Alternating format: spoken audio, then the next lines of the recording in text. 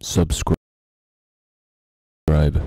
I have a couple issues with this one that prevented me from enjoying it as much as everyone else seems to. I played this game as my first full Mega Man experience. I had tried out a couple of the mainline series games, and none of them were really for me, but I was determined to play this one all the way through. First off, I want to mention the issue I have with all Mega Man games, since this is a core element of their design. That is, the difficulty. Now wait, I don't have an issue with the games being hard. I enjoy a good challenge, but what makes Mega Man different is that you can choose from any of the 8 main stages to start from, any one. Seems cool on paper, but while playing X, I found it to be more problematic than anything else. For one, this option means that the difficulty curve can be all over the place depending on what you pick, because despite what you'd think with an option like this, not all stages are created equal. I put this game down multiple times because I wanted to pick a robot master that ended up being a terrible option to start with, like Storm Eagle for example. Now, the logical option then is to pick a different stage that'll be a little easier, like Chill Penguin. But now I ask you this, if there is an intended order for these stages, then why give us the illusion of an open choice? If I didn't eventually give up and look at a guide, I might have been ramming my head against a wall for many more hours on end before I got anywhere, and no better for it. Seriously, in-game guides are good and we shouldn't exclude them. This issue unfortunately soured my whole experience, and the cherry on top was that this game was still hard no matter what you did. But honestly, I can deal with the challenging level if at least I know I'm making progress.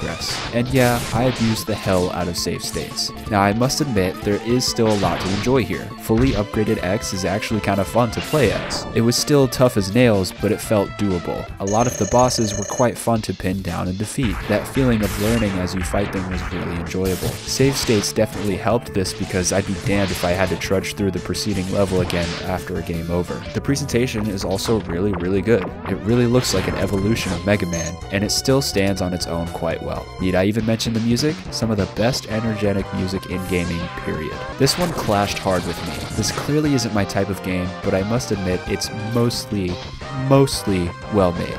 Maybe you'll like it. 7 out of 10! This one isn't really that involved. Pilotwings feels more like a tech demo. A pretty cool tech demo, but a tech demo nonetheless. And so I felt less required to actually finish this one. But I still made sure to try out all the different game modes there were to try. I sucked at it, but it felt like a neat collection of mini games to sink my teeth into between huge games. Nothing in here really stood out to me. That's what happens when you make a game to show off technical capabilities like this. Eventually, they age. Graphics are pretty nice, but because this whole game uses the SNES's stretch and distort features, things can get muddy at times. It's what made me mess up most of the time. The music was okay as well, nothing crazy, but enough to keep that energy up with a slight bounce. There's not a lot here, but what is here is nice, if just for a distraction. Not much more to say.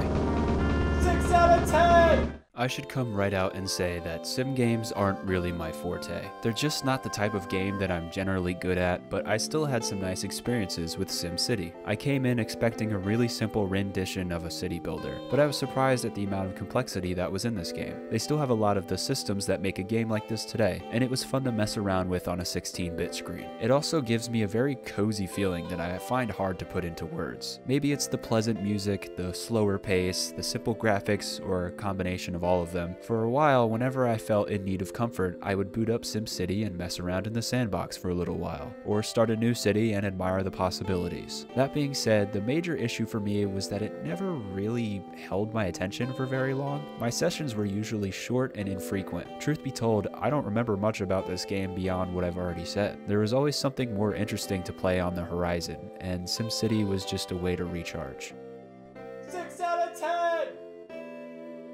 Street Fighter is a series that I had wanted to get into for a while, and for some reason I was hell-bent on starting with Street Fighter 2. It just looked like the most interesting to me, and the least intimidating in comparison. When I finally got around to playing it, I had a blast through a lot of it. It was tough but not undoable, and I felt motivated to keep playing through the losses. The different characters allowed me to try different playstyles, which I appreciated, although I mostly just stuck with Ryu. Most of my time with this game was through the single player. The multiplayer I did get to play was fun, fun, but exacerbated one of the problems I had, that being the SNES controller. Now, this isn't entirely the fault of the game, but it must be said that Street Fighter 2 was not meant to be played with the SNES controller. Doing inputs felt like a struggle and a gambling game in itself. While in single player I could get used to it and keep playing, multiplayer was not as fun as it should have been for this reason. I'm not sure what could have been done, but something to accommodate for bringing the arcade over to the SNES would have been greatly appreciated. Instead, it felt like they crammed all they could onto the SNES and put their hands up. It works, but it doesn't feel great to play. The other main issue I had is that this game is slow. Very slow for a fighting game. This is after all the base version of Street Fighter 2. I know future releases would up the pace, but I was not lucky enough to come across Championship Edition when I walked into the retro game store that day. Lastly, I must admit I didn't actually get all the way through this one. I stopped after I lost a Balrog for the 50th time, because at that point the controls and pace were really starting to get to me. It's unfortunate, but I enjoy most everything else about this game. The graphics look great for this system and are still nice to play. The character list, while small, does have a decent amount of variety in gameplay styles. The music is iconic, and the game can be enjoyed by beginners and veterans.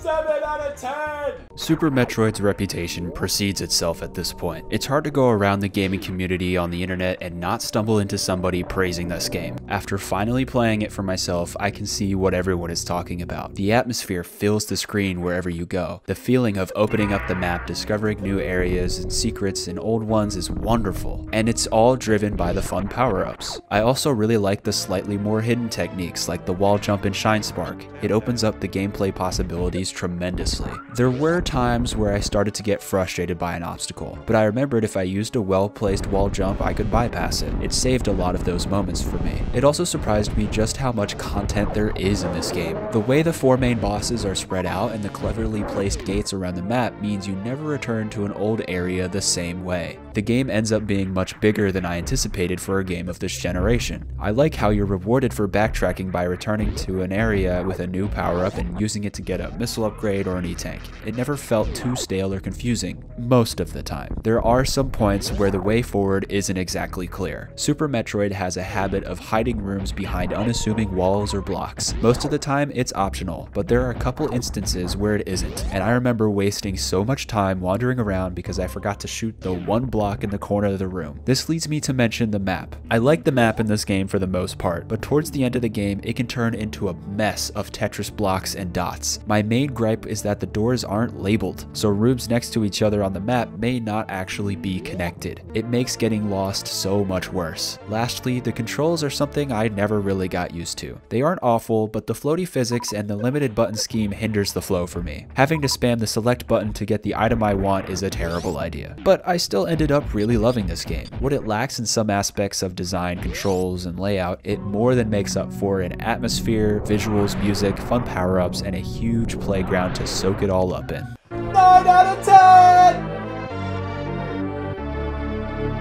Punch-Out is not so much a fighting game as it is a puzzle or even a rhythm game to me. The crux of this game is figuring out your opponent's patterns and responding with the correct sequence in order to knock them out. It's one of the main reasons I find it so satisfying when you defeat someone. It scratches that perfectionist itch since the further you go, the more specific the timings get and the less chances you get to mess up. From the fighting game point of view, I actually find it kind of disappointing because you don't have a lot of options or freedom to express your playstyle. You only get a directional dodge, a low punch, and a high punch. You don't even really move around the ring on your own. Super Punch-Out does have the KO punch meter, which I think is a nice reward for playing consistently, but there isn't much to say beyond this in terms of gameplay. It's a very simple game. It focuses hard on this one idea and evolves it as the game goes on, but at some point it felt to me that it just became about stricter timing. That's when it got stale to me. There wasn't anything new being showcased that made me want to keep playing. So while I do really enjoy Super Punch-Out from time to time, I haven't been able to stick with it all the way through. Nothing made me want to power through that last batch of boxers because I didn't feel like I'd get to experience anything worth the trial and error.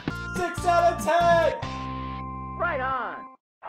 Man, this was something else. Super Star Wars was a pain in the ass to play, but still somehow really fun, and I couldn't exactly put my finger on why. For starters, it's very unforgiving. Yes, I used save states for this too. Even still, I had to play on easy mode because outside of that, I couldn't get past the first level. That's because the enemies in this game are pretty bad. They will be thrown at you with no mercy, and yes, they will respawn if you run away and come back. By far my least favorite part of retro game design. What makes it worse is that they are so frequent and that you never really get a chance to breathe. You are forced to power through everything because if you think for a second that you want to retreat and collect yourself, you're just gonna make it so much worse. Now, why did I end up liking this game at the end of the day? Simple. The control and gameplay is actually pretty well done. Shooting feels responsive, and you can aim in 8 directions, which is a godsend to deal with some enemies in this game. I also like the lightsaber when you get it later on. While the levels aren't anything to write home about, the locales are pretty fun to explore. The first level is pretty boring, but eventually you get to explore the cantina,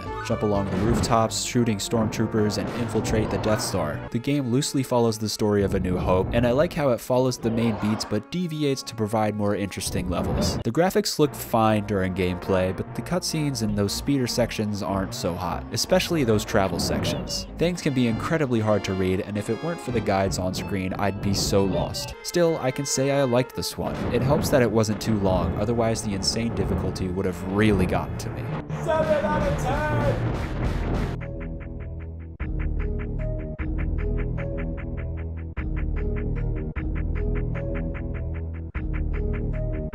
Merry Christmas.